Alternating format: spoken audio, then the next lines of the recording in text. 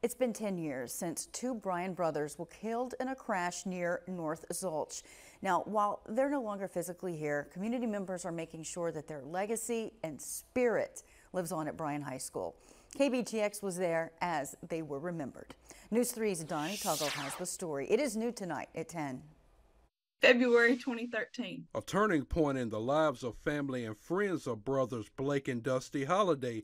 Two lives cut too soon following a car accident live on through these trees planted at Bryan High. It's the small things in life that make a difference. 2013, a year forever changed by Blake and Dusty's death, but also the year their mom, Debbie, graduated from Leadership Brazos.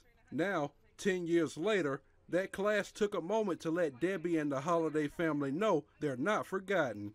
The group preserving the brothers' memory through this memorial as a lasting tribute. We're just very proud as the Leadership Brazos Class of 2013 that we could do something for our friend Debbie and to keep the memory of those boys alive here at Bryan High School. They loved being Bryan High Vikings, and we're very proud to have a permanent memorial to them here on campus. Debbie describes the gesture as an overwhelming feeling of love and support nurtured by seeds of friendship planted over a decade ago. Family is not always blood. It's who you choose to add to your family.